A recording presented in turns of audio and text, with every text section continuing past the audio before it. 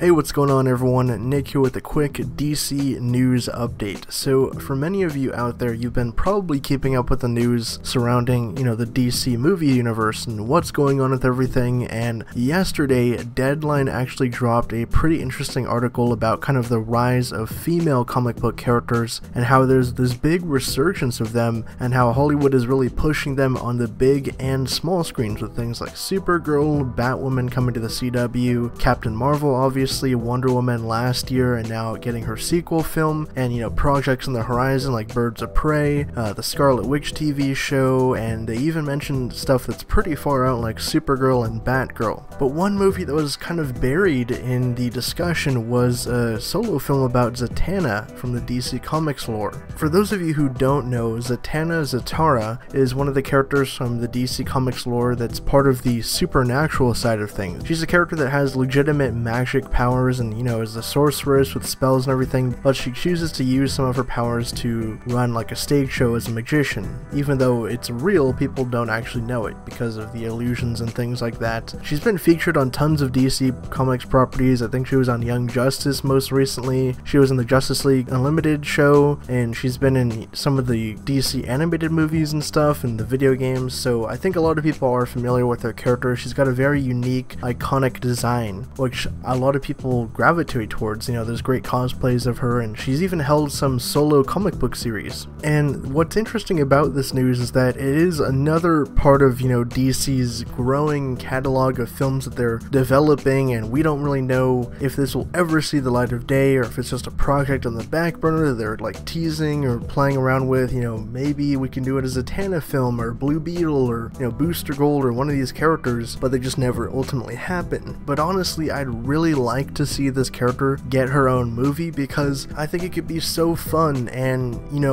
what we saw in Doctor Strange's movie and everything, well, that was cool. I personally think DC has a better mystical, supernatural, magical side in their lore over Marvel, which is going to be possibly controversial, but I've always just liked the DC magical side better because they have characters like Zatanna, Constantine, Etrigan, Cersei, other characters. I've just always liked that DC magical side better. Even Dr. Fate, I think, is a really cool character. What do you guys think about this? Do you think Zatanna could get a solo movie? It also is worth noting that DC and Warner have tried for years to make Justice League Dark into a movie, and they came pretty close a couple times, and supposedly Guillermo del Toro has several drafts of the script titled Dark Universe ready to go, which would have featured Zatanna and characters like John Constantine, Madame Xanadu, Deadman, and more. But like I said, I think a solo adventure with Zatanna could be really cool and interesting, and something very unique with the whole female character angle playing in that mystical side of things. But for more updates on Zatanna, the DC movie slate, and everything of pop culture, be sure to subscribe to HN Entertainment.